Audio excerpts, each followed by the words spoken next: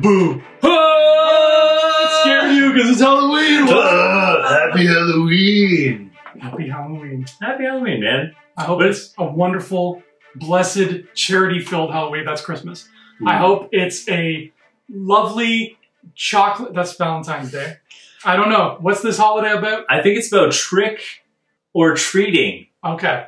Then that's the one. That's what I want you to have. A happy trick or treat. A happy trick or treat. Yeah, I mean, I'm sure everyone has their Halloween rituals in place. I know I actually, one of my most fond memories of Halloween is when I was with my fellow students in not Humber, but Sheridan. They had a ritual that at a very specific time of Halloween, they would sit down and watch Nightmare Before Christmas. And then when Jack went to Christmas Town, it went right to November 1st. That's kind of cool. I'm not gonna. Yeah, I like that. That's a creative way to do that. I've never been a fan of Nightmare Before Christmas, and I know I'm in the minority. Yeah, I remember you said that. That was a very controversial thing, you know? Yeah, it was not for me. But I love when people do creative things like that, like with the whole, you watch A New Hope at a certain time on New Year's Eve, and the Death Star blows up at midnight. Oh, for sure. I tried to do that last New Year's, and I was off by like half a minute. It was disappointing. But this is Infinity Rewatch, which is never disappointing. Nope. You're Ryan. That's right, and you're Andrew. And this is a special one against the Halloween episode. Yeah. That's why we're back together again, live on camera here, and this is a very special episode. We teased this a couple times that we were going to be doing this, and so what exactly are we doing? Oh boy. Okay, this is. You ever played fantasy football or fantasy baseball or any of those fantasy sports? I have never played it, but I know people who have. I'm very familiar with the fantasy leagues. Yeah, they create their draft, right? They draft their team. And that's what you and I are doing. We're drafting teams. Oh. You've got a team of 10 people, and I got a team of 10 people. Yeah. But it's not just any 10 people. Because it's Halloween. In case you can't tell, I'm messing up my microphone. It's Halloween. Oh. So we're going with scary people. We're going with Marvel villains. Marvel villains that we want to see in the MCU. That's right. Because they have not appeared in the Marvel Cinematic Universe yet. And we think it's high time that they should.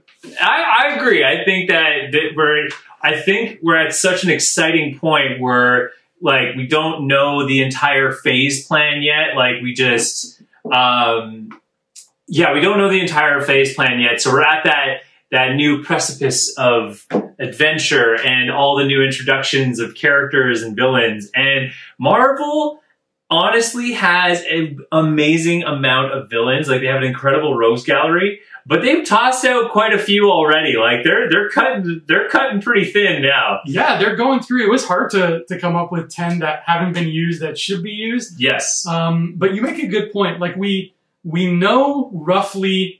Okay, they gave us Kang. Yeah. We know Kang's gonna be a big deal, but there's no sort of end game in mind. How we knew Thanos was coming for a long time. So a lot of these people are still up in the air. They could very well show up in the next movie. In Eternals, we could see 5 of the people on both of our lists. As far as we know. And that's the thing. This was an interesting list, and I was going to talk about it when we start introducing certain characters. But here's the thing. I would say there's a couple of confirmed but not confirmed yet. Yeah. For example, Storm and Norman is technically confirmed. Is he really? Oh, yeah, in No Way Home. Yeah. Yeah. Technically. And then that also begs the question with the whole Sandman thing, is he confirmed? Right? And Sandman's a pretty big villain. Like, he's a pretty massive villain. He's been a part of the Wild Pack, and on top of that, he's joined the Avengers at one point. So, yeah, he's been around as an interesting character. Also, there was another big one that I wanted to lay to rest here. Okay, technically, we know Doctor Doom is coming. We know he's coming, but we haven't seen him yet. There's been no confirmation, nothing. But we have to assume that MCU, they have to. Like, it's kind of a given. Come on. Fans, agree with me here. This is a given, all right? This is legit a given. We know Dr. Doom's coming. Here's the thing, though, about Doom. We know Fantastic Four, the movie, is coming. Yes. But remember, when Iron Man 1, the movie was coming, everybody was like, oh, we're ready to hop on the Mandarin train. And then look what happened. We got 3 Iron Man movies before we ever heard whispers of Mandarin. Mm-hmm. I think, and we talked about this before, I think they're going to try to go the subversive route because that's what they're good at. And they won't give us Doom in that first movie. At least not as the primary villain. Fair. But that's my point, though. If he's not the first movie, if they pull an Iron Man, they give us something like Mole Man right out of the gate, then we know Doctor Doom's coming. Like, we just know. It's so obvious. But that being said, that's why with at least my list, those kind of characters I knew are coming, so I didn't put them in my list. Interesting. Mm-hmm. Okay. And we talked about on our last What If podcast, we asked each other how many crossovers we think we're going to have. Yeah. And I think you said 3 and I said 2. Yes. Is that the number? Okay. Right. So... Who's going to start first? I don't know, man. Should we rock, paper, scissors? Okay, let's rock, paper, scissors. And we'll cheat because we're talking about villains. Okay. Right. Best 1 out of 1 or 2 out of 3? 1 out of 1. Like one shot, one go. Okay. All right. Rock, paper, scissors. Yeah. Oh, okay. All right. And by me winning, I'm going to let you go first. Oh, that's generous, man. All right. Okay, this is the farthest thing from a villain you could ever meet. Right here. This guy. He puts heroes to shame. All right. So, I find whenever I'm doing a list of 10 anything, number 10 is always the hardest one. Yeah. And I flip-flopped a couple things for number 10. But what I ended up going for number 10 is somebody whose existence would just make the movie better. Okay. And that's Moonstone. Ooh, interesting. Okay, so how would Moonstone be introduced into the MCU? Interesting choice, though. See, I don't know much about her as a person to say, like, would be a cool way to bring her in. All I know is Captain Marvel 2, the Marvels, needs a villain that can stand up to being punched by Carol. And it needs Carol to be afraid of getting punched back. Because we have not seen that yet. Yeah. So that is the only one I know who would look cool and, they could do some cool things with her costume and everything, that could stand up to her and pose a threat and create this whole movie where you need her to dial it back and go with these 2 people who are like, hey, what's up? I'm just this young girl who can stretch and I'm your friend's daughter. We're going to team up because you need friends to help you beat this person. You can't do it alone like you usually do. Moonstone seems like the kind of person who can set that ball rolling. Yeah. Moonstone's kind of an anti-hero, though, too. So you can really use that character on all sorts of fronts. Interesting choice. Right. I'm going to curate my list in order to relate to the topic in which we were discussing. So you talked about Moonstone, you talked about Captain Marvel, so you're in the realm of cosmic, so you're talking about space. My first entry on the list is Deacon and the Shi'ar Empire. Whoa! Yeah. So the reason why I chose this, and it kind of fits with your Captain Marvel, the Marvels theory, because I think not only can you do the Phoenix Saga in a unique way, because technically, yes, we've seen it with Fox, and people don't hate it, but we all know it's not a question of whether you like it or not. It's a question of the MCU is going to do it better and how. Right. So if they decide to, I think what they could do is essentially carry over the X-Men and leave it on the Phoenix Saga note, and then have the trial of Jean Grey and have the epic battle in space, but then also have Captain Marvel interfere and try to help and try to take out the Phoenix, all that kind of stuff. So that's why I would kind of like Deacon and the Shi'ar Empire for that.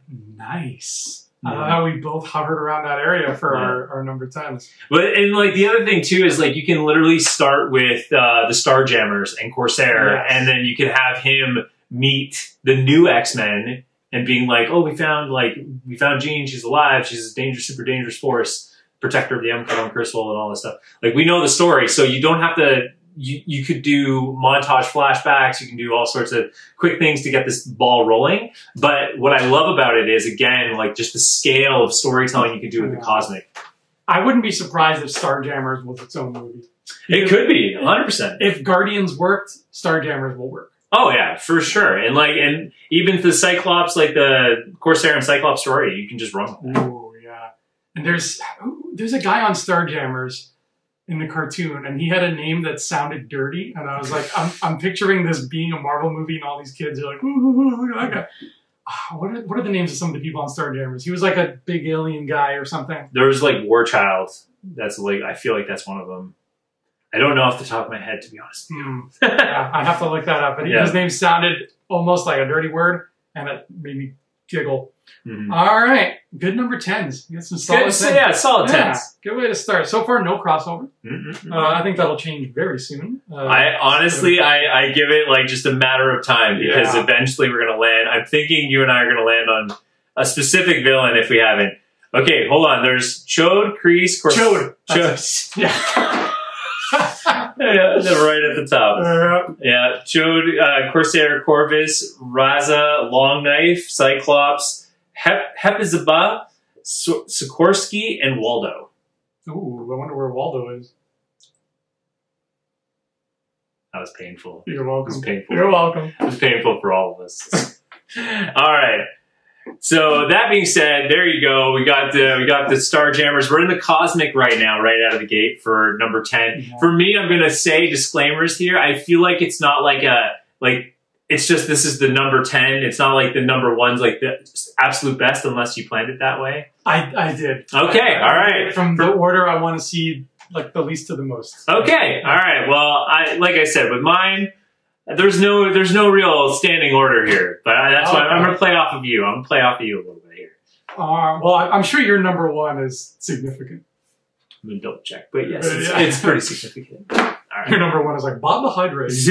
Hydro Man. Hydro Man. Mary Jane, it's all for you. So my number 9 is I don't know if it's going to be an issue, because technically he was in the MCU. Mm-hmm. But in a certain sense. And that would be my friend, the Leader. Oh, okay. Yeah, see, this is another character I was talking about, where it's like, this character is confirmed in the MCU. Like, legit. We've seen him. Samuel Stearns is in the MCU. The Leader has not been a thing. Even though they hinted with their bulging forehead veins, it's just not the same until he's green and he's got an orange leotard and he's fighting the Hulk with robots. Yeah. So the Leader, to me, can be a villain, at least the way the MCU would do it. He could be a villain that takes himself more seriously than the movies do. Like the cartoon, the super amazing cartoon. Yes, I love that cartoon. So like, I want him to have a bigger part than this, but I'm thinking like along the lines of how they handled Strucker. Oh, like he's there, he's doing something. He's like, I got this plan, but it's not going to end well for him, and it's almost comical how it doesn't end well for him. But I think he should get something a little meatier and more significant than Strucker did. Okay. But I feel like he just fits into the world, especially the way he was in the cartoon. Even like, you know, it wasn't the cliche thing where his underlings were like, yes, master, whatever you say. Like his underling there, the gargoyle, was like, oh my God, I have to listen to this guy. It was a really cool dynamic they had. Mm-hmm. So yeah, I want to see some Leader. All right. Very cool. I agree with this. I agree with where you're headed. So I will meet your Leader, and I will say this one doesn't relate. I don't think I have a villain on this that relates to any Hulk kind of Gamma worldish experience. So I'm going to jump right into just my next villain that I'm hoping for, and I'm going to say Dracula. Oh my God, I forgot he counts. He counts. He counts as a Marvel villain, and 100%. I think it's a good reason, because he's kind of like the Lord of the Underworld. And here's the thing. We all play on the joke of Mephisto confirmed.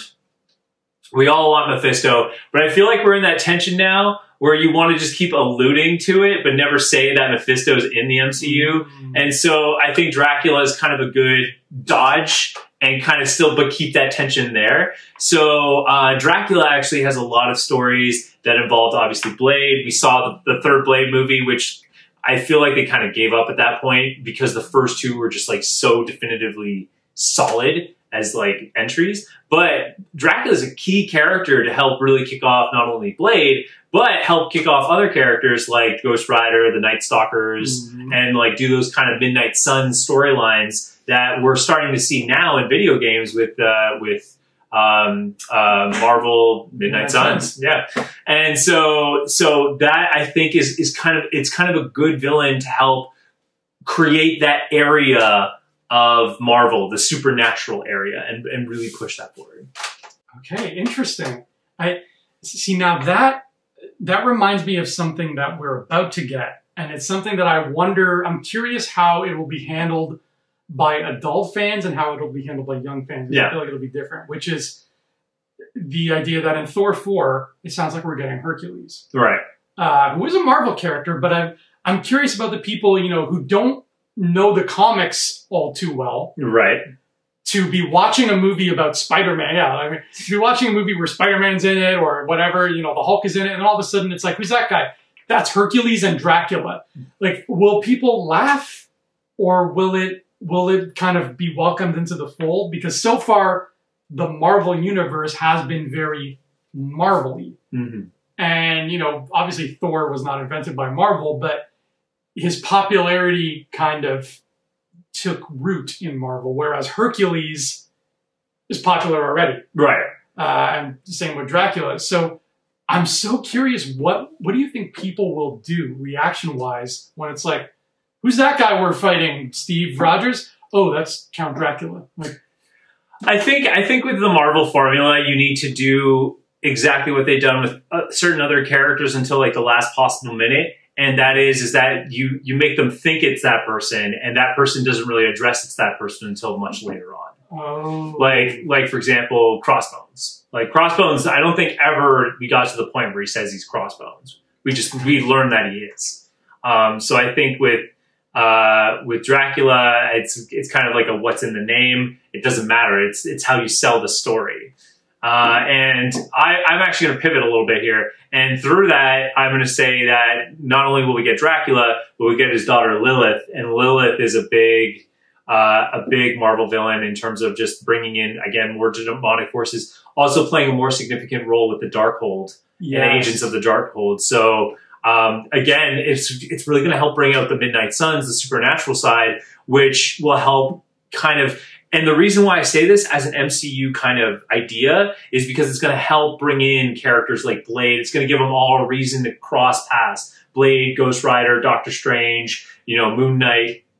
All those characters can now intersect and have more of a reason to get together and do things. Especially, too, because there's a couple of loose ends here that we need to tie up in terms of the MCU. I want to get that book that apparently talks about everything. But it's still in the gray area, although most people are saying it's confirmed. But they're saying things like the Runaways, which there's the character from the Runaways that plays a very significant role in Midnight Suns as well, whose name escapes me at the moment, but she's very cool. She has the staff of the giant ring. Is it Gertrude? She's the only one I know. Her and the dinosaur. I feel like it. No, I feel it's like Nyx or something. I can't remember. Anyway. So the Runaways, and also I'm going to save the other one to talk. Cloak and Dagger is another one that's kind of unsure because those projects were more closely managed by Kevin Feige. Right. So, and then there's the third one, but I won't say what it is yet till I introduce my next villain. But anyway, so are those characters in the MCU? If they are, then that kind of may adjust my list a little bit. But my point is that a character like Lilith will bring in the Runaways a little bit because of the mysticism they have. And then we'll bring in Ghost Rider and bring in, Doctor Strange and Blade. So we can really kind of have that playground, that sandbox, if you will, and have those characters have a reason to get together. Yes, and they have their own little mini Avengers crossovers. And I think that's what we need. I don't think we need a massive Avengers movie. I think we need the factions. And it's funny because Kevin Feige even confirmed right now, he said that he's as excited as he was when the first Iron Man movie came out. And that was after the Eternals released. So after the Eternals released, he says he's at a point right now with MCU where he's as excited as he was for Iron Man 1 came out. Damn. That guy knows how to sell. Wow. So Sony plays ball with Disney. Yeah. And we get Spider-Man. Do you think Universal plays ball with Dracula and Universal makes a Dracula movie with the same guy? I think they could. I don't know if they would, though, because, again, I don't know if you want to involve Dracula from that true. monster world. You know what I mean? It's kind of... that's the thing. Like, yes, we know there's the horror film Dracula, but we also know there's a Marvel Dracula. And though they share similar stories, that doesn't necessarily mean they're the same guy. And Dracula is in the public domain, so they might not need to worry about that. Okay. Exactly. I like this. I like where this is going. All right. What's my number 8? Okay. My number 8, I think this is where we're going to have our first crossover. And if not, I'd be very shocked. Galactus. Nope. Wow! The reason being is I think Galactus is already coming. Oh my god. I hope I didn't just blow up my mic. Are we still good? Am I recording fine? I hope so. Yeah. Okay, good. Galactus is not on your list. Well, he's on mine, even though it's more than likely we will get him. I still put him on there because there's always a chance we don't. That's true. We waited from 2008 until 2021. Mm-hmm. That's 13 years from the moment of we're definitely getting Mandarin to we finally got Mandarin. Mm-hmm. It's a 13-year gap. So true. When Fantastic Four comes out in whenever year, I think it's slated for 2023. I think it's one of the untitles slated for 2023. All right, we'll see what happens there. But let's say it comes out in 2023. And then imagine waiting still 13 years before you see Galactus from that point. So 2035 is when Galactus shows up. I don't know if I want to think that. Exactly. So as far as I'm concerned, he's not in the MCU. So I want to see him. God only knows how they're going to do him, who's going to play him. I don't know, but I just want him to be big. I heard something about one of the Celestials in Eternals is supposed to be like 100 or 600 kilometers tall. So they're already experimenting with big people. So bring it on. Bring on Galactus. Make him pink. Give him the thing. Give him the helmet. Mm-hmm. The helmet's a signature. He's got to have in the square eyes. Oh, I hope he has square eyes. Oh, yes. That's an interesting choice, man. Your head's in the stars for sure. And he's only my number 8. He's only your number 8. Well, on that happy note, that does allow me to kind of play in that field a little bit. Mm-hmm. So in the last number, I was talking about how there are some unconfirmed Marvel projects that are, whether or not we're not sure if they're a part of the canon of MCU. Mm-hmm. So the gray area is in Cloak and Dagger and the Runaways, which on that argument, yes, apparently, yes, they are MCU. That being said, this is why it's gray area. Because it's confirmed in that Marvel Studios book now, Agents of S.H.I.E.L.D. is not canon of the MCU. So they're being very picky about who's a part of the MCU. Because, and I as someone who, if I were cast in Agents of S.H.I.E.L.D., I feel a little sad about that. I would. But as someone who's Kevin Feige, that, like, you want to be careful because the world is building very quickly, but people are still as committed, if not more, about like where this world is going. So you do have to be careful of who you're adding into the mix while you're building. Yeah. So for me, the next villain I'm going to play off of with Galactus is the Wizard. Oh, nice. Who also has a pink helmet. And who else has pink helmet? But the Wizard is a great Fantastic Four villain, and I think honestly is probably the best starting Fantastic Four villain that you might want to play with. Mm-hmm. Because the reason is with the Wizard is Marvel storytelling is very satire. It's very satire or satirical. Can you say satirical? Yeah, yeah, that word. Satirical. So that's the Marvel writing formula. Stan Lee said it. He even confirmed it. Like, when we do Marvel, we like it to feel like a satire because that creates connection. And so I chose him because we live in a very technology-driven world now, especially in the, through these times that we're in. And you could do the Wizard as like a super evil Elon Musk. Mm-hmm. And I think that's a great starting Fantastic Four villain. Yeah. Although with Fantastic Four, you could I probably would want them to go to space as quickly as possible, but I think starting them with technology and kind of surrounding them, like showing off flexing the science a little bit, I think that would be kind of fun, and then send them into space. Flexing the science. That's going to be in the movie, that phrase. The flexing the science. It has to be, right? Like, but like, here's the thing. Like, I think with WandaVision, they teased that they're looking for astronauts in their new space program. And in the comics, Reed does steal the rocket ship to go into space, and he convinces Ben to be the pilot, and the rest writes itself.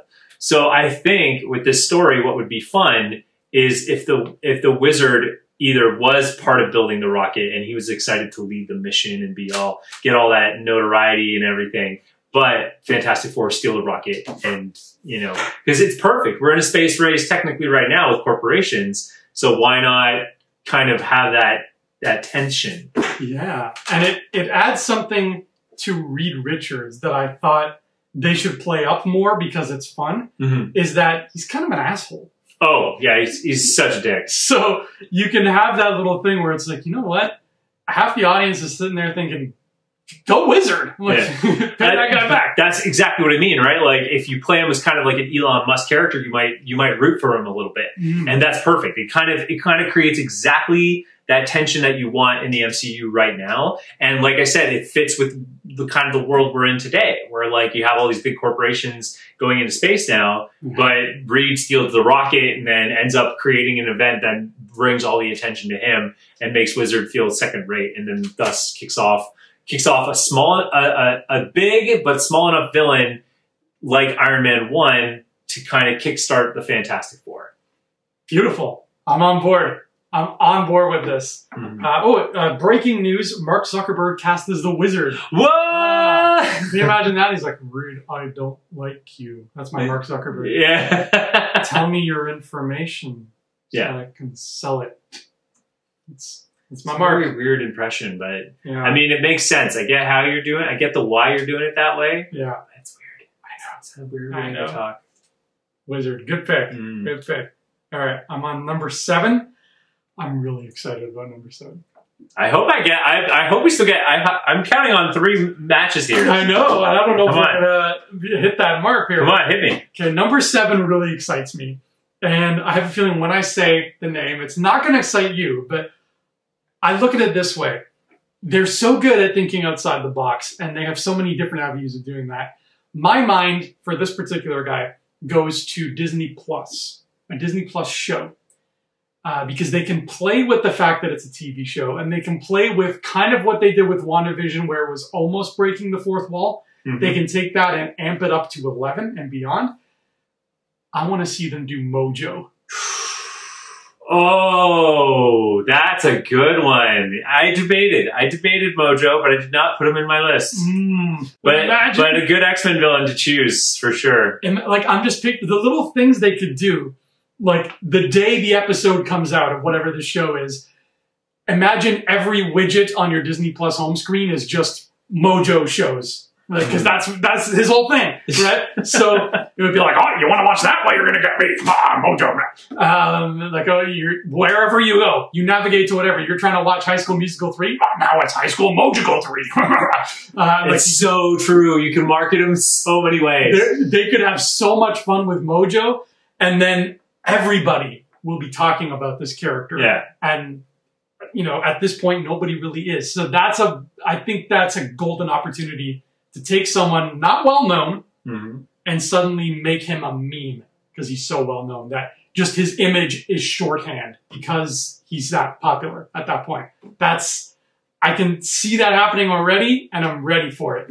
Just give it to me. Mojo is a solid choice. Okay, so you're already diving into the X-Men villains. I did with Shi'ar, though, to be fair.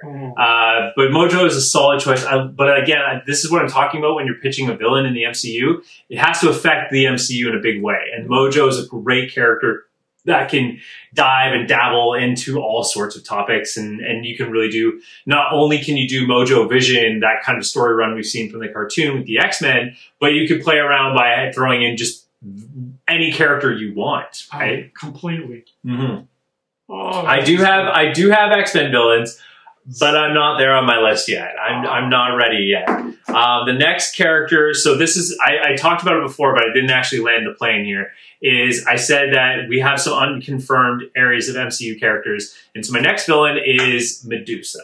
And the reason why I introduced Medusa with the beautiful hair is it's fun because you could do kind of this supermodel-like character and you could play up those kind of fun angles. But with the wizard Medusa, you can do the Frightful Four. And you can also introduce, you can have Sandman, who we're probably going to see, and thus you can have kind of a villain group that would be fun to have. It's about time we got a villain group already.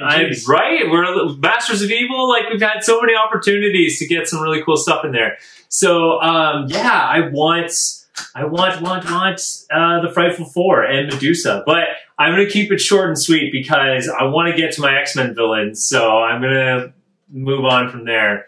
Anyway, go ahead. Now, are you hoping they go the Medusa route where she was hypnotized being the Frightful Four, and then it's like, oh yeah, she's really a nice person, and she's one of the...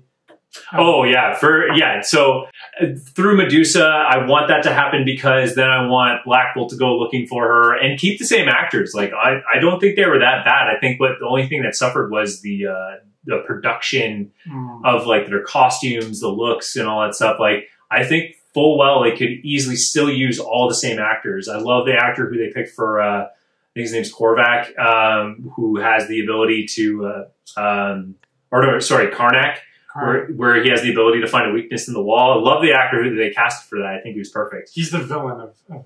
What are they called? No, Maximus. Maximus is the Maximus. That's right. And is the guy played from Game of Thrones who's so perfect for the role. Yes. And it's the Inhumans. Inhumans. Thank you. And we're already getting Inhumans reintroduced in the MCU with Miss Marvel. Really? Yeah, she's an Inhuman. Oh, cool. All right. Wow. Okay. I'm learning so much about this girl. I just wanted the show to come out so I can see the deal. They pushed it back pretty far. I know. All right. So that was your 7? Yep. Okay, here we go. There's got to be some crossover soon. My number 6 is Dr. Doom. I know, because I know he's coming. He's coming. I know the fans want like what other possible options, but we know Doom's coming. We know it. Unless it's Doom 299. See, it could be. Or it could be like Lady Doom or something. We don't know. I'm going classic Victor Von Doom, mask, maybe cape. Yeah. I won't hate on the cape. Castle, that's a big deal for me. Give him a castle now, finally. I mean, what's there to say about Doom? I don't know if you've seen the Netflix show, which might be my new favorite Netflix show of all time, Midnight Mass. No. It's a horror show. The main guy in it is played by an actor named Hamish Linklater. He's Victor Von Doom, man. I'm gonna find a picture for you. There was a massive rumor that Cillian Murphy is in talks to be Dr. Doom. Really? That I did see surface, which is what I predicted. If it happens, we did a list of characters, actors who should play certain MCU characters, and I chose Cillian Murphy. Oh yeah, he looks like Von Doom.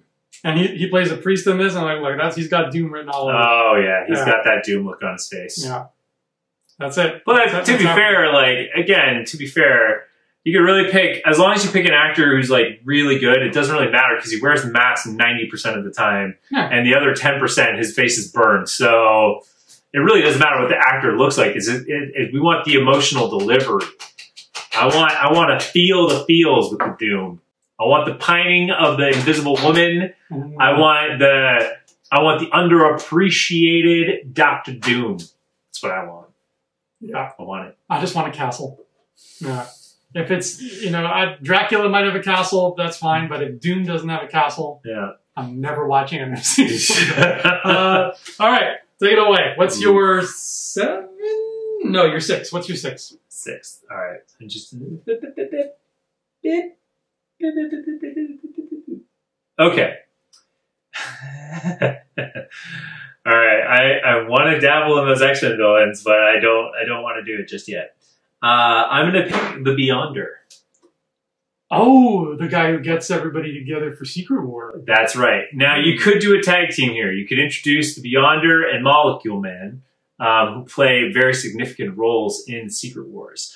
But Beyonder, I think you could easily do Disney Plus runs. You do an entire movie. But my point is actually I kind of prefer Disney Plus runs because one season you can have a roster of heroes that most likely will not be teamed up together in any big project. Put them in that show. Have them do a secret war with, again, a whole different wide variety of villains. And every season you could just mix it up, mix and match. Why not? Ooh. Because it's fun. And Beyonder's a fun character to do. And so I think that'd be kind of because Beyonder's always going for like it's not like the question of what if, it's the question of what is good and what is bad. Right. And I would love to see different seasons of, and it doesn't have to be like a massive roster. If you go back to Spider-Man cartoon, he had the Fantastic Four, he had Storm, he had Iron Man, he had I think that was it. No, Captain America, and then Lizard, and then eventually got Lizard and Catwoman, or a Black Cat, Catwoman. Anyway, so my point is like have a roster of 4 heroes versus 4 villains, and then everyone do a different one every single time. I like this, man. I never thought of that. A show where it's a different big crossover. It's like a mini Secret War every single time. Oh boy, well, wasn't there actually the Marvel Team Up? That's what it's called. Yeah, it would be something like that. I'm down. 100%. I'm down. Yeah. Oh boy, that's exciting. All right, Beyonder. I like it. I like it. Right. Well, I hope you don't mind, but I have to hop back on my X-Men train. Okay. I'm ready for the X-Men train. I'm ready for the X-Men train? Probably bored in the next one. My number 5, and I know this is where we're going to have our first crossover. This is it. It's happening. Yeah, that's it. My number 5 is Mr. Sinister. Yes! Yes! Crossover! Dr. Nathaniel Essex, man. Otherwise known as Sinister. Mr. Sinister. If for no other reason than just I love what MCU has done with their costume work. And I just want to see them bring that purple and red number to life, baby. Just give me the purple tentacle cape, whatever the hell that was you were wearing, Nathaniel. I'm not going to judge you, but man, that was an odd choice. And mixed with the pale skin and like the flat haircut, I just want to see that. I want to see how that looks when they do it. And which X-Men movie was it where they teased SX Industries and then nothing came of it? Remember? Oh man, it was like the post-credit scene. I think it was like Days of Future Past. It was something like that, yeah. And we never got it. So I also agree. We have to have Mr. Sinister, and I'll tell you why. Because you could do this a couple ways, but I would start it on, if I'm going to introduce the X-Men, I'm going to start it on the wedding of Cyclops and Jean. Oh. Then you have Mr. Sinister come in, steal Jean, get Cyclops, and then he's like playing around with genetics, and he talks about evolution, and you kick off just like you did with the X-Men movies before, but you kind of corrupt it a little bit. And this is why I say this, because you could start with the beautiful story that they did in the X-Men cartoon where they talk about how Charles Xavier's great-grandfather was with Dr. Nathaniel Essex, and they talk about evolution with Charles Darwin. Yeah. And I would love to see that, because then it creates the backstory that you need to kind of involve mutants into the whole story. And that was all Victorian London too. That was beautiful. Oh yeah, and again, you could play around with it a little bit, and you can have fun. But yeah, I think it's so key. I think Sinister is the key to unlocking mutants in the MCU. I personally think he holds that for sure. I think you're right, man, because his whole deal is all about genetics. Like, he's obsessed with it and learning how it works. And he's one of those mutants where I can't remember exactly what his powers are. Regeneration is pretty much the way, like if you shoot him, aside from getting hit, like if he gets hit by Cyclops, that's when he starts to melt a little bit. Uh-huh. But if you scratch him, you cut his arm off, he regenerates completely. Like quickly? Yeah, instantly. Oh shit. Okay, so he's Wolverine on speed. Yeah, essentially. Yeah. All right. Yeah, that's dangerous. So that's a great. We've seen characters with healing now. We've seen Wolverine a bunch, but to see a villain really use that to a scary effect hasn't been done yet. So yeah, I think, and again, like you could push this as far as you want to go. Like I honestly, you could do so much with Sinister, and you could, again, you could even kick off a new Days of Future Past. You can do all sorts of things. So yeah, so that was number 5. 5, yeah, Okay, yeah. so that would be my number 5. So back to you. Okay. Now we're getting down to the nitty gritty. Okay, number 4, I know is not on your list. And I understand why it's not on your list. I'd be wholeheartedly surprised. But this is just somebody who's near and dear to my heart. And it's high time we see him in a movie. And it also goes back to the costume thing where I just love his costume and I want to see Marvel do his costume right. Oh, God. But that is my friend, the Hobgoblin. Oh, come on now. I love Hobgoblin. He is 10 times cooler than Green Goblin. I don't care what anybody says. Green Goblin's fine. But he ain't no Hob. Okay? I don't see Green Goblin rocking a matching orange hood and cape. Hobgoblin is the man. He's so scary. I love the whole idea of you don't know who's behind that mask. They haven't really done the whole mystery whodunit kind of aspect of like, who is this? I mean, they almost did it with Taskmaster, but it's not like we knew Dreykov's daughter throughout the movie, so it wasn't like a, it was her all along. She, like, you know, it didn't have that Jason McIndale thing where it's like this guy who we've been seeing hanging out with Felicia for a full season and a half. He's the Hobgoblin? Damn, that's scary. So I want that. I want it to be this moment of like, oh my God, Agent Coulson? You know, like somebody we've trusted is under that mask. And if they make it Ned, I'm all for it because I think that would be awesome. And I've spoken before about my thoughts on Hobgoblin being the secret main true villain of No Way Home, and I'm still No Way Home's way too epic at this point to dial it down to Hobgoblin, unless he's played by Mark Hamill. Ooh, wow, that would be something. Yeah, but I want to see my Hobgoblin in the MCU. That's fair. That's fair. I don't know.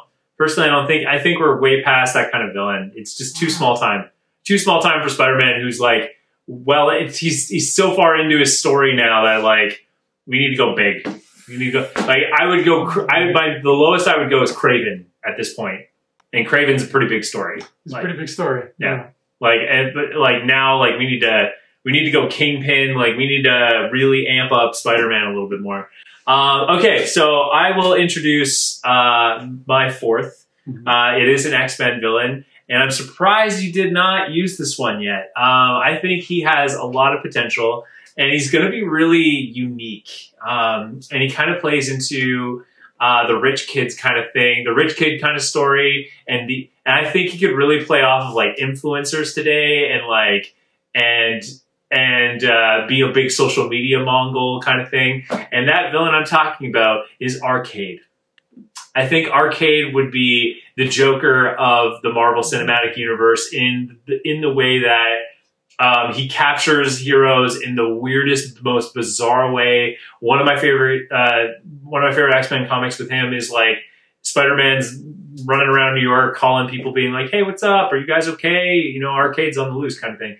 And all of a sudden, I think it's Cyclops is walking on the streets and the garbage truck just like picks him up and just throws him in.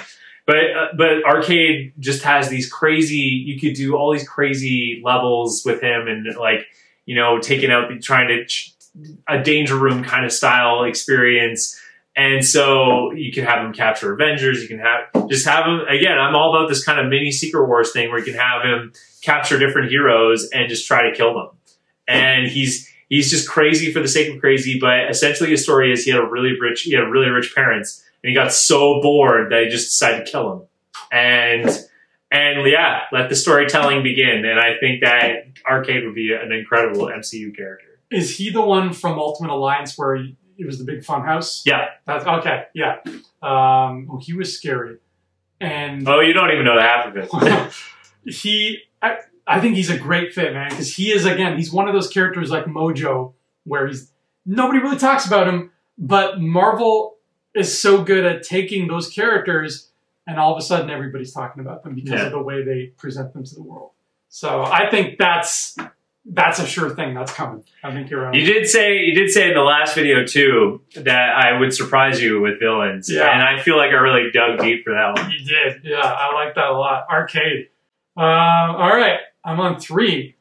So this is exciting now. This is number 3. We're staying in the X-Men universe. Okay. Because we got to talk about my favorite X-Men villain. He needs to show up. He's the Juggernaut, bitch. Oh, the Juggernaut. He needs to show up. And I know, I'm going to give you props on that one. I'm going to stop you right there and just say I'm going to give you props on that one. Because we saw the X-Men version and we were all just like, ooh. And I feel bad because they chose a really good actor that they could have really done some cool stuff with. And he would have really fit the relationship with the brother thing. But because we have seen the Crimson Bands of Sidorak. Yes. So we have seen Sidorak introduced in the MCU. So why not bring in the Juggernaut? Exactly. Sidorak's in. And they did such a better job in Deadpool 2 with Juggernaut. And I know Deadpool is now integrating, so we'll see what that process is like. But we're almost there, but we're still not where I want it to be. We have Juggernaut now who looks like the Juggernaut should look. Yeah. But give me the dark red helmet. Give me the red things on his hands. The bracers. Yeah, the bracers, the red and brown thing he's wearing. Make him bust through some walls with his heads. He's my all-time favorite X-Men villain, and I want to see, again, the costume is important for me because I love what they do with the costumes. I just want to see them bring him to life in the most colorful MCU way that I know they can do. I want, movie theater cups to have his face on it. I want Juggernaut to be a big deal because he is, literally and figuratively. I like it. I really like that. Job well done, sir. Job well done. Nothing can stop the Juggernaut. Nothing can stop. So we're in the top 3s now. So we're not joking around. This is where it's going to get serious. I chose a double header on this one. Oh. And it has to be because you can't do one without the other. Mary-Kate Ashley. Indeed. No. I chose Henry Peter Gyrick and Dr. Trask. Oh my God, I love this. Yeah. Yes. And so the reason why I chose them is because you can really kick off the Civil War that we're dying to see because it can start on the mutant side by introducing the Sentinels. And Henry Peter Gyrick does not like superheroes, period. So, and because he works so close with the government, I think you can really do the highest scale Civil War that you've ever wanted and do Civil War 2 and just go nuts with X-Men, Fantastic Four, Avengers, and bring back Tom Holland Spider-Man just for kicks, and go absolutely bonkers. Like, just go nuts. Wow. Heck, throw in the Punisher and let him kill a few people. Oh, wow. This is great. Yeah. Oh, who's going to play Gyrick? I don't know. I really don't know. But that's the thing. I think Gyrick is such an interesting character because of his involvement with the government. And, I want to see him. And even as you look at the first few episodes of X-Men, you could easily make that kind of traction with the X-Men break. And again, another great way to introduce the X-Men is have them break into a government facility, make them kind of this cloak and dagger stealth ops team, and then have the Avengers start having political differences about should these mutants be, registrants and all this stuff, and talk about the Sentinel program. And you could go Genosha. This opens all the doors, and that's why Master Mold, Nimrod. Master Mold, Nimrod, Days of Future Past all over again. You could do Days of Future Past and still use the original X-Men movies as part of that narrative. You could go absolutely bonkers with all this stuff, which is why they had to be top 3, and I had to do both because you can't have one without the other. Yeah, they're like Smythe and Herbert Landon. You cannot do one without the other. And I would even argue bring back Peter Dinklage as Trask. He was a great Trask. He was a great Trask. I honestly, terrible design for the Sentinels. But he was an incredible trash. He was scary. But yet he was you felt for what he was trying to do. And again, Peter Dinklage is an amazing actor. He's an incredibly meticulous actor in all the little details and everything. So I would want him back as Trask for sure. Yeah, I like that. And was it Gyrick who, because he was assassinated, it started the events that lead to Days of Future Past? Yeah. It's him, right? Yeah. Okay, yeah. This is, yeah, for sure. 100%. Let it go. I am, take my money. Take it. Take my child's money. That's it. All right. Number 2. This is getting tense now. Number 2. All right. I'm sticking with the same rough size of my number 3. You chose Apocalypse, didn't you? Going even bigger. No, I actually don't care for Apocalypse. Yeah, I don't care for him. My least favorite X-Men villain. Age of Apocalypse, great story. Yeah, great story. Great story. But this savage. This is a villain who I think it's time to give him his due in a movie. And again, I'm thinking visually, and I'm thinking of how beautiful Marvel movies look and how beautiful it would look to see this guy on screen next to his hero rival, and that is the Red Hulk. Ooh, yeah, okay. It's time.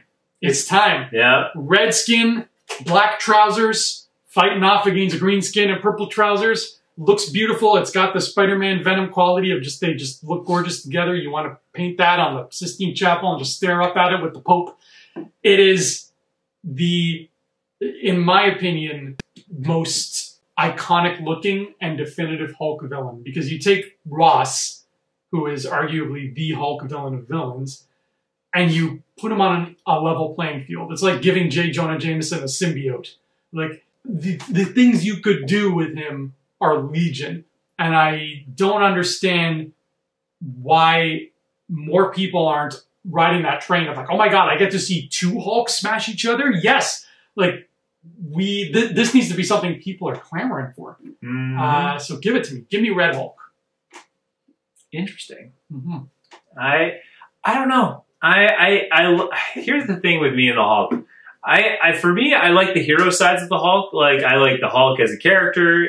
The Hulk as a character alone, you don't even need villains because the struggle that Banner has to go through to be like being the Hulk, and they did such a great job in the first Avengers movie. Like, if it's one thing you had to say about Whedon's Avengers, is that he delivered the Hulk people wanted. Oh yeah. Like, and it's a shame too, because I know, and if you ask our third co-host from time to time, Anna, she would tell you, like, Norton's Hulk was on the right track. They kind of Disney-fied him a little bit. They didn't let him go as far as he wanted to go. But that being said, I think Whedon found a way to kind of meet in the middle and yet still give the Hulk people wanted. So yeah, and the Red Hulk story, I like it. I don't know if it's enough. For me, as a fan, like, I would prefer a leader or like, other Hulk villains, Absorbing Man, like stuff like that. Yeah. But like, the trick is with villains like Red Hulk, it's kind of like Iron Man 2. They're too similar, and it kind of, I don't know, it's too similar to a point where it's like, like, give me something more. Yeah, they are similar. You're right. It would have to be like, it's almost too close to Abomination. I think that's my problem. Right. It would have to be they'd have to find some different way to do it. They need to change the Red Hulk story, I think, because you're right, the story is not the greatest. But the idea of somebody as intelligent as Ross having the Hulk strength and keeping the intelligence, but using it for bad, is horrifying. Yes, this is also true. And we've seen, what I love about the way MCU has done Hulk is every time we see Hulk, we see a different kind of Hulk. We see the rage monster. We see, Banner having trouble performing. We see like Smart Hulk. And like, really the only ones we haven't seen yet are Red Hulk and like Joe Fixit. So you could theoretically have that both happen in one movie where Red Hulk pulls an Earth's Mightiest Heroes thing and joins the Avengers under the guise of being a good person, and he's not.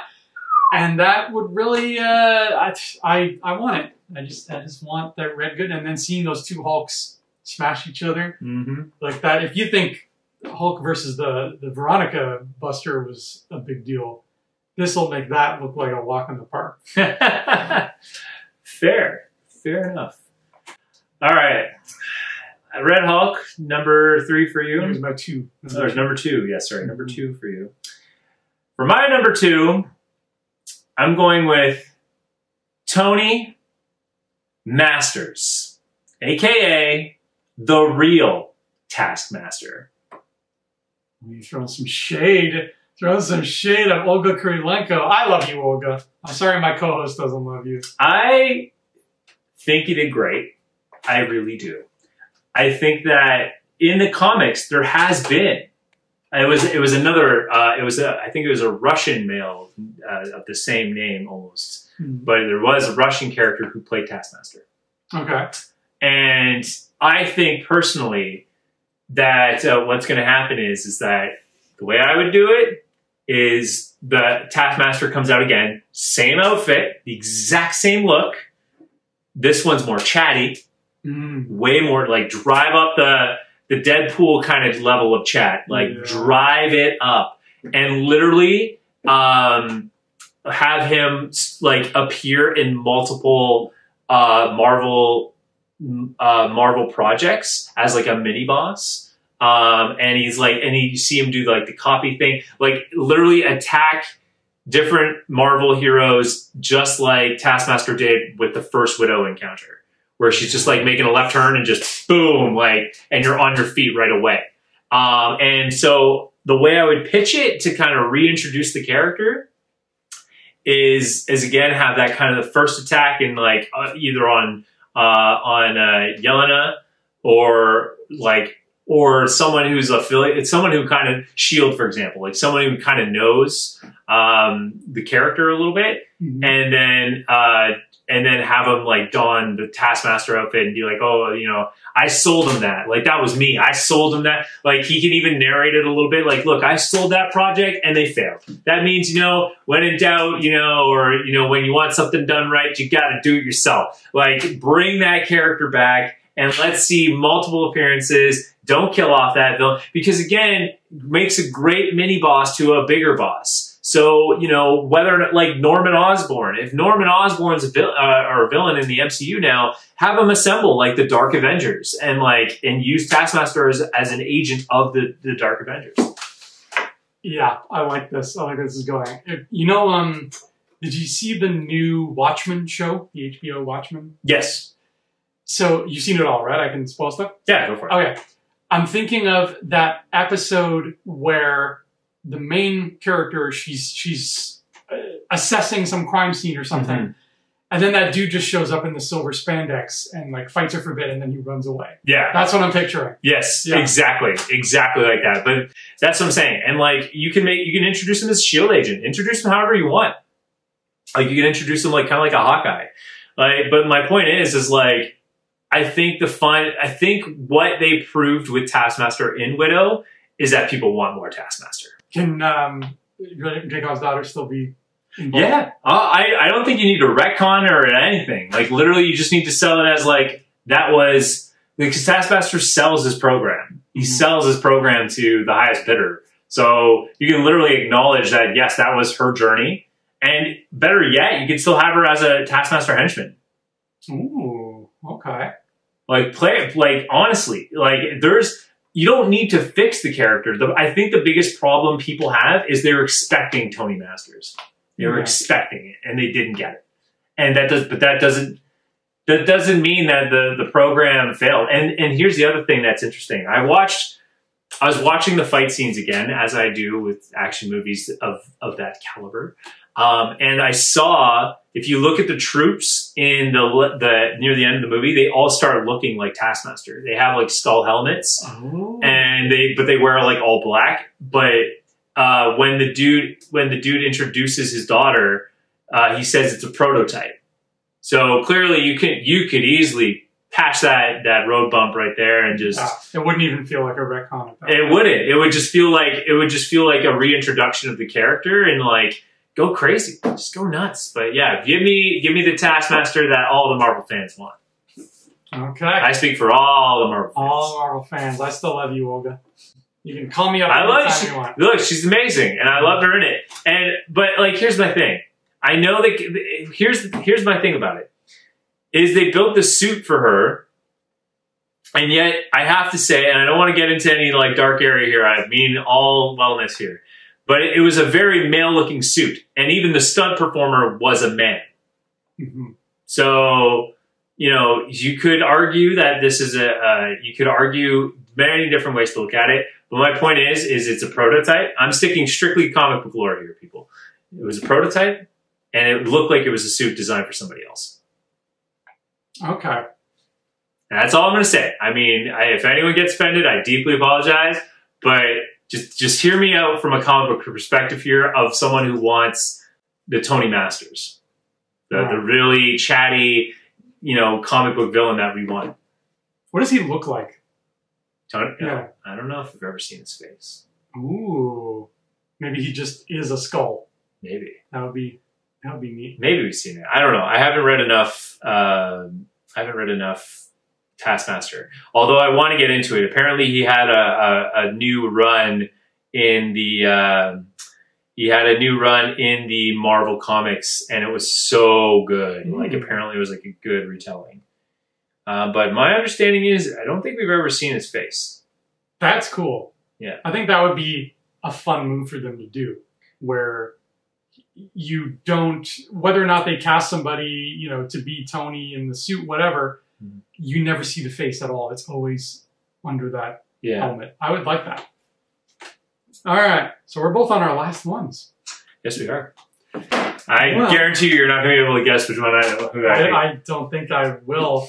If I had to take a wild guess, I'd say you're picking like one of the Heralds of Galactus or something.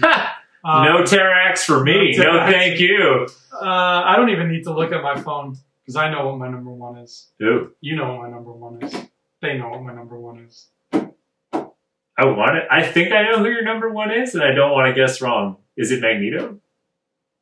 No, it's Magneto. No.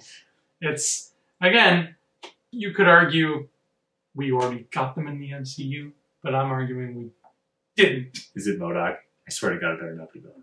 It's the Kingpin, man. Of course. It's the Kingpin. Of course. I'm a little embarrassed. I should have known that, because yes, you are a big fan of the Kingpin. I'm sorry. Yeah. Bring back D'Onofrio. Hashtag bring back D'Onofrio. Can we make that a campaign, Marvel fans? Yeah. Hashtag bring back D'Onofrio. We don't know if he's in this Hawkeye thing. A lot of people are leaning towards that he is. But if he isn't, hashtag bring back D'Onofrio. We need D'Onofrio. How about this? Hashtag long live the king. Oh, man. Yes, sir. Yes, sir. Hashtag long live the king.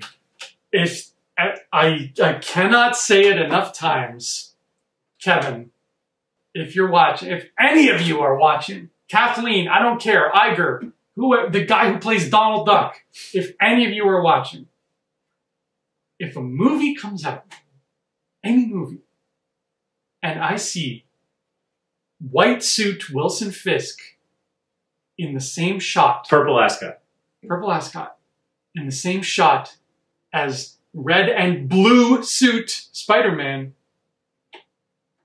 I'll give you $1 million. I don't know how I'll get it. I can't promise I'll get it legally. Installments over many years. But I will give you, I will pay you $1 million for the ticket to that movie. My admission will have 6 zeros.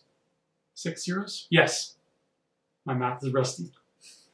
Long live the king. Long live the king. Here's the deal, man.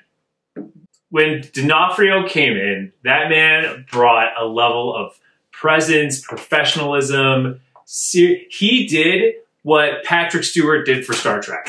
That's what he did to Daredevil. Yeah. Like, he came in just with such presence and yet created so many, like, interesting dynamics to the character.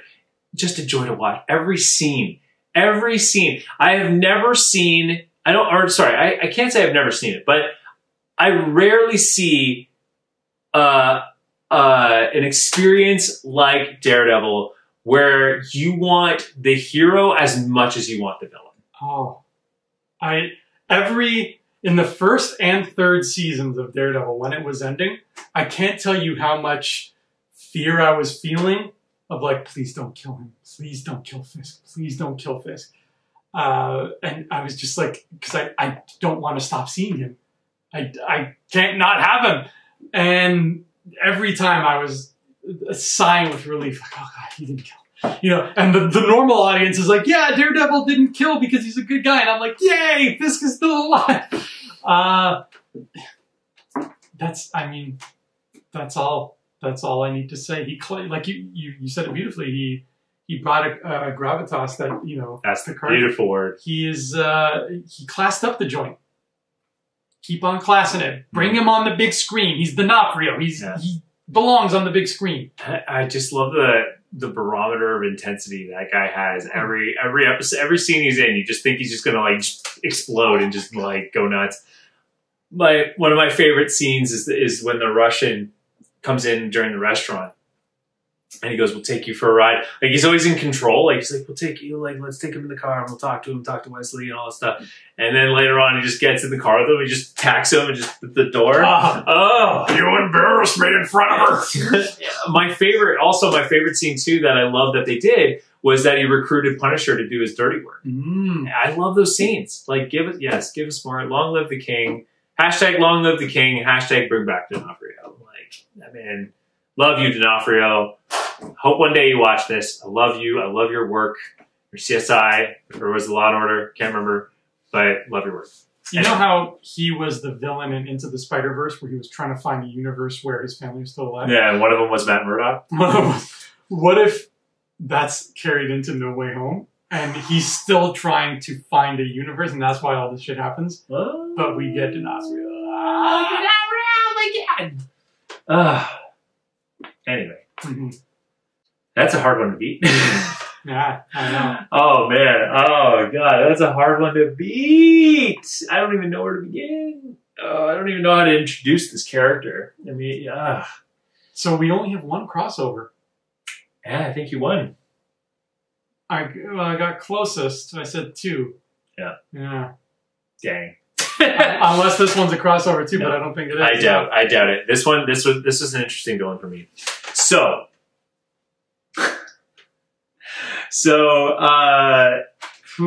Man, that's a tough one to beat because D'Onofrio is such a complete.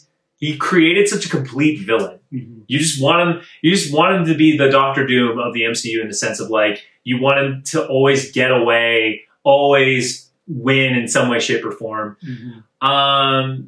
So my villain I chose was like, I wanted to look at the big broad spectrum of the MCU. And I wanted a villain that would stand up to Red Skull. Because here's the thing, I loved Hugo Weaving's Red Skull. Mm-hmm. You know, talk about another great actor with another great villain. And it's a shame because I wanted to see that character get way more use. Because it's such a big character. I would love to see him infiltrate the U.S. government. I would have loved to have seen him, you know, go after all sorts of crazy relics. I'd love to see him create Electro, like all this stuff. You know, give me the Secret Warriors. The list goes on. So I was like, what can be a character that can carry on the legacy of the Red Skull? And also yet give us some stories that we really badly want. That played out in cartoons and all this stuff. So I went with a character called Cynthia. I don't know who this is. Oh, well, you're in for a treat, my friend. Mm-hmm. Cynthia has quite the interesting legacy in this comic book series in Marvel. I didn't know about her until I did a lot of research on Captain America. I went through a big Captain America stint. I've seen all sorts of Captain America comics. Dimension Z is definitely worth checking out. Mm-hmm. So this character, her full name, is Cynthia Schmidt. She is the granddaughter of the Red Skull. Ooh. And she has solid red hair like the Red Skull. or well, like the Red Skull. And yeah, and she is so angry at the Red Skull for not only failing, but not having a bold enough vision. And so she tries to go the extra mile. And I think it's so perfect. It's such a great dynamic and such a great way to kind of reintroduce the Red Skull, give him more of a lasting legacy, fill some gaps, do kind of like a reverse Rogue One. Wow. Yeah. And so what I would do, like as her introduction into the MCU, I would do the story of the Cosmic Cube, where she works with AIM, and they actually end up making like the Cosmic Cube, and then she realizes that she could have Hydra win the war, but then not only that, but bring back the Red Skull and prove that she was the one to do it. Like she had the vision and the oomph to do it. Oh man, this is beautiful. I like this. And then you could do Captain Carter. You can do Captain America, Sam Wilson's Captain America. You could do Steve Rogers' Captain America. You could do this big arc of this whole thing, and I would love to see that. I think it's such a brilliant character. You could do the Secret Avengers and have her be like, have her trying to resurrect the Red Skull or something like that. Like you do all sorts of cool and creative things. I want to see what she looks like. She's talking. So I think it's an interesting character. I would actually, because I know, believe me guys, when I say like I've read the Secret Avengers, I know that it's more about Shang-Chi and like the resurrection of Shang-Chi's father. But I think you could kind of play around with it a little bit, and she could actually work for the Mandarin. Oh damn, Wenwu. Yeah, she's pretty awesome. She's pretty dope. Yeah. We'll show you guys a picture on that's video cool. there. But I really think that she's an underused character, and she could really bring back the Red Skull's legacy and yet have the same impact as the Red Skull in the MCU. It's saying her villain name is Sin. Yes, Sin. That's short for Cynthia. Wow. Awesome. Mm-hmm. Not a scratch, daughter. Not a scratch. She borrows his car to go up for prom. But I really think that's such a fun dynamic, and like you can have her work, like you can have her work with Doctor Doom. You could do all sorts of cool things, and I would love to see where it goes from there. For sure. You know what? Tell me what you think of this. You dye her hair red. You get Samara Weaving, his real life daughter, to play her. Oh, I would love that. Oh my God, yes. Give me more Samara Weaving. Yeah, she would be perfect, honestly, for the role. I think she would be a fun character to do. And yeah, and again, in the MCU, you could do so much with that character. So, Cynthia Schmidt. Yeah. Wow. Good job. Well done. That's great list. I know, right? Thank you. These are lists. I hope you're listening, everybody who makes these decisions. Kevin, Nate, I know you guys are out there doing your production things. Mm-hmm. Listen to us. We know Samara Weaving would love to do stuff like that. But you know D'Onofrio wants to come back. He said he wants to come back. Yeah. The Mojo thing is gift wrapped for you. Like, I don't know what else you need. The Disney Day is coming up in November 12th, baby. So we need to do a show on that one. Yeah, who knows what they'll announce, who they'll announce. But we might get some of our wishes. That's why it was really like prudent to do this episode the soonest we could. Yes. Because things are going to keep being announced. Mm-hmm. So I'm hoping in a few weeks' time we'll be out of these 20, of which there's only one duplicate. So out of these 19 characters, they have to be bringing at least one of them out. They have to. I think we've built a solid list, about 19, almost. Yeah, 19 because we only got one. Yeah, 20 right. If you count Gyrick and Trask. Yeah, 20 if you count Gyrick and Trask. So that being said, all right. So November 12th is the big announcement day. Mm-hmm. So from the last Disney Investor Day, they announced so much. They announced a lot. Yes, they announced Moon Knight. They announced She-Hulk. They announced wait. She-Hulk was before. She-Hulk was July 2019 when they announced her. They announced the title of She-Hulk but they announced the casting Cast, and director of She-Hulk. They announced Hawkeye. They announced WandaVision, Loki.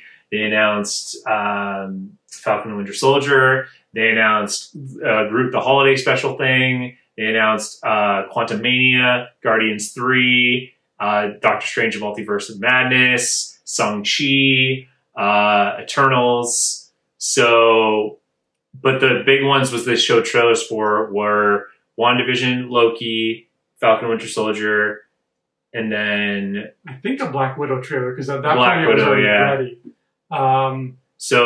So I would say out of all, like I'd say we've almost checked off the entire list. The only thing we didn't see trailers for were Hawkeye, She-Hulk, and Moon Knight.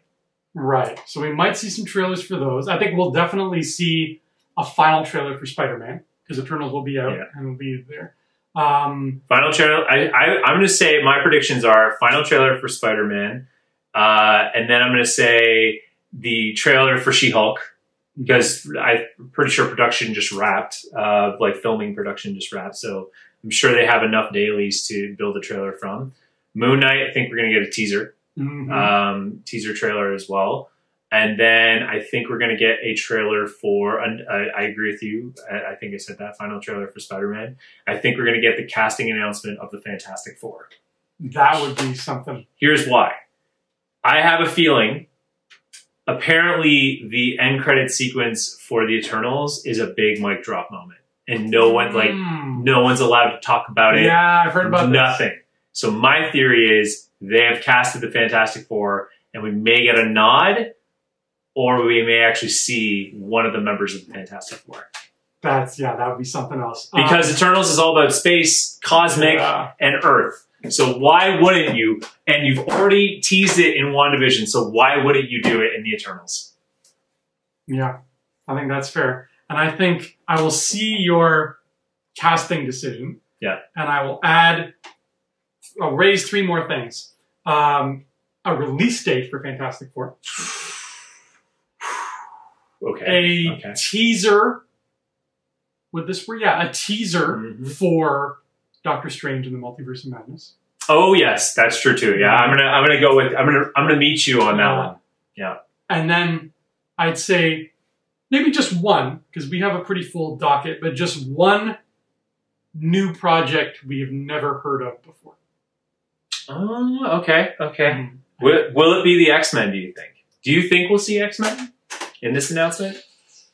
It's obvious that we're not going to get it actually being called X-Men. I think that's obvious, but I think there's an announcement coming for X-Men for sure. I don't think it'll be this one. I feel like the announcement will be maybe an official logo and title for like Captain America 4, or maybe like an official logo or they would have a logo, but an official title for Blade and some new logo to add to the list kind of thing. Okay, I'm gonna be quick here. Yeah. So we have Eternals November 5th, Spider-Man December 17th, Doctor Strange May 6th, Thor July 8th, Wakanda Forever November 11th, 2022, which everyone's betting it's Namor. So that's gonna be interesting. Then we have the Marvels February 17th, 2023, Guardians May 5th, 2023, Quantumania July 25th, 2023, and then we have one movie on November 3rd, 2023 that's untitled. And then we have some random 2024 untitles. We have 4 in 2024, 4 titles that are being launched in 2024. I think that November one might be Blade, because we've heard so much already about it. I think it's Fantastic Four. You think it's Fantastic? I think they're on the hunt to get that done as quickly as possible. Maybe. Because they want to get the Fantastic Four out. Yeah. Because you also have a Secret Invasion. That's another trailer I think we're gonna get. Oh my god! You think we're gonna get? Oh no, sorry, not a trailer. But I think we're gonna get a full cast announcement. Wow! Including story synopsis and villain. Wow! I wish you were running the show. I wish. I wish I could stand beside Kevin when he did it Investors Day. I think it'll be a smaller like slate of new things than it was last year, because I feel like this year there's going to be a lot more Star Wars stuff to talk about. 2021 was a dry year for Star Wars. You had Bad Batch and some books, and that's it. So I feel like Investor Day this November, they're going to have a lot to talk about, because not only do they have Boba Fett coming out, but you've got Mando Season 3, you've got Andor, and you've got Obi-Wan. Ahsoka, which they just announced Hayden Christensen is in now. And I'm sure they will announce something new as well, which they didn't. Did they do last year? Oh, yeah, they just said Rogue Squadron is the thing. That's pretty much it. So I think we'll get more meaty Star Wars stuff this year as opposed to Marvel, because Marvel has a pretty full docket already of stuff we haven't seen anything yet. So, but I like where our heads are at. And I think this is what's going to happen. It's going to be interesting. I'm telling you guys, November 12th, we'll do a video on it. We'll do a recap of all the exciting announcements, and maybe we'll catch up on what predictions we made. But I'm telling you, November 12th is going to be big for Marvel. And Marvel has been doing this marathon now for a while. They're well into, they're not even competing. The only person they're competing with is themselves. So they have to maintain that pace that they're going. So I think they're going to come out pretty hard, and they're going to drop some pretty big announcements. But the one I'm most excited about is I think they're going to announce the entire cast of Fantastic Four. That would be... Including the villain. They're going to mention who the villain is. You ever see the old footage? It's going to be Wizard. Yeah, I would totally be down for Wizard. You know how they show like old footage of the Beatles playing like Ed Sullivan, whatever, and there's the girls like... I feel like that would be us if we were at one of these events. Like Feige's like, hey, you guys want to see the cast for Fantastic Four? Just like head exploding. You're weeping. He keeps trying to tell us the cast, but you just keep screaming and they can't get it. Funny enough, my wife has never seen me cry, which is kind of a weird thing to say. But I guarantee you, if that was the case, I would totally cry. You cried at your wedding. There's some water. There's water buildup, but whether or not the buildup like led to full on tears is a different story. I got emotional. That's the best way to say it. Anyway, case in point, I think we're going to get a Fantastic Four casting and plus villain. And I might go as far as to say we may not get Emily Blunt as Invisible Woman. I'm pretty sure we're going to get John Krasinski as Mr. I think that's a safe bet. Yeah, Emily's not into it. That's cool. I liked my pick of Evan Rachel Wood. I think she'd make a great Invisible Woman. Yeah. And her name also starts with E. So we're halfway there. They're halfway there. Wow. So this has been a great Halloween Infinity Rewatch. Boo! Oh, I'm sorry. I frightened everybody. What villains did we leave out? Let us know. Yeah. I'm pretty sure you guys have some pretty good guesses. I've seen some lists. Some of them are pretty good. Did you have any honorable mentions that you almost added? I did. I wanted to see Lady Deathstrike. Ooh. Lady Deathstrike and the Ravengers. Ravagers. Okay. Because they would be fun to discover other alien races on Earth and thus branch out to Guardian story arcs and what have you. So I thought they would be a fun bunch. Another villain I wanted was Strife. Do you know what I'm talking about? Yes, the evil-looking Wolverine guy. Yes. He looks like Wolverine, but he's actually metallic. Cable. But he's a future evil Cable who wants to redeem himself. So he sends Cable back in time to go do the thing. Yeah. But he has the techno virus and like the whole thing. But I would love to see a MCU version of that, because that would be a fun Days of Future Past story arc to kind of play around with. So yeah, well, I like Strife. Those are my big ones. I was gonna say Apocalypse, but the problem with Apocalypse, not only do you not like him, but I think problem is he's been done. Like, he's a big villain and he's been done. Like, you know what I mean? Like, I think he was done in such a way, and it's not even Oscar's fault. I just don't think it was the writing wasn't there, the director was not there, and I just don't think it was the right character to introduce. But I was going to say things like Magneto, but I feel like he's coming. It's kind of hard not to do mutants without Magneto. And not only is he coming, but we've had two Magnetos who were both magnificent. So if Kevin, for whatever reason, is like, I'm not touching Magneto, I wouldn't blame him. We're fine. Yeah. We're fine for Magneto. I think, honestly, First Class gave me the Magneto I've always wanted to see, period. Like, literally, period. Like, I don't like. Even in the first X-Men movie, I got the Magneto I wanted to see. It was perfect. That moment in Cuba where he like throws the knife. Yeah, yeah. But like, there's that moment, and then my other favorite moment, which I'll quickly wrap up here, is in the first X-Men movie where he like lifts the cars and flips them over, and then sends all the guns out and has all the humanity literally hostage in one scene. Yeah, Magneto's been done. He's great. I had 2 honorable mentions. One of them was Mephisto, just because like at this point, just seeing him would be fun. But the other one was along the same lines as yours. Somebody who we've seen twice, but I don't feel like I liked either of them, and that was Sabretooth. Of course. Yeah. I would love... I don't know, though, because Liev Schreiber was pretty good. He was a pretty good... He was a great Sabretooth in a terrible movie. He was a great Sabretooth character in a terrible movie, and he looked nothing like Sabretooth. So you take that character he played, you make him look like Tyler Mane, now we're talking. You give him brown and yellow, now we're talking. Yeah. I think, though, I don't know, because that Sabretooth is hard to do. I don't think we'll see that kind of Sabretooth in an MCU. I think we'll see the Ultimates version of Sabretooth, which is essentially a trench coat and like long hair. I don't want a trench coat. Yeah. That was another one I was going to mention as last honorable mention for me was Cornelius. Fudge from Harry Potter? No, I think it's Dr. Cornelius, the guy who created the Weapon X program. Oh, okay. All I know is Stryker. I don't know who Cornelius is.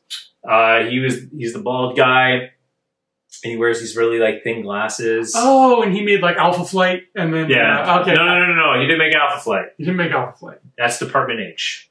Yes. Dr. Cornelius invented the Weapon X program. He created Wolverine. He worked with the Japanese doctor, to create the program to give them the adamantium bones. But Dr. Cornelius was, he also had, do you not remember the X-Men episode? Weapon X Lies and Videotapes, where they all go back to their past and see all their memories? Yes. There's a guy on the video screen, that's Dr. Cornelius. Okay. All right. I'm pretty sure I'm pronouncing his name wrong, but anyways, that was an honorable mention, because I think he would also be a fun way to introduce Wolverine into the MCU and kind of bring back that whole experience. Oh, nice. I want Hugh Jackman back. I'm sorry. Bring him out of retirement. I don't care. I don't care how old. I don't care how old he is, or if he's not old enough to play the role. It's okay. He doesn't have to be like, have a 20-pack and be super jacked. You can make him like a really beastly looking dude. Just give him the yellow shirt. He never has to take it off if he doesn't want to. Dude, yeah, you do whatever you want. But anyway, that's my last honorable mention. I'm done. What if Hugh Jackman called you right now, and when you picked up, all he said was... I would then tag this video and be like, this is the best day of my life. You'd throw out your wedding photo and be like, we have a new champion! I don't know if I'd go that far, but I would put it maybe beside or under, next to my photo of me and Stan Lee. I don't know. Well, great Halloween episode. Great Halloween episode. It was a fun one. I've got an orange tie. We're in the mood. We're ready. So I hope all of you, and I hope you especially, have a marvelous Halloween and a marvelous day too. Why not? Hey scumbags, thanks for watching. Don't forget to give us a thumbs up on our video. As always, please subscribe to our YouTube channel, Rebel Scum Podcast, for all the latest videos.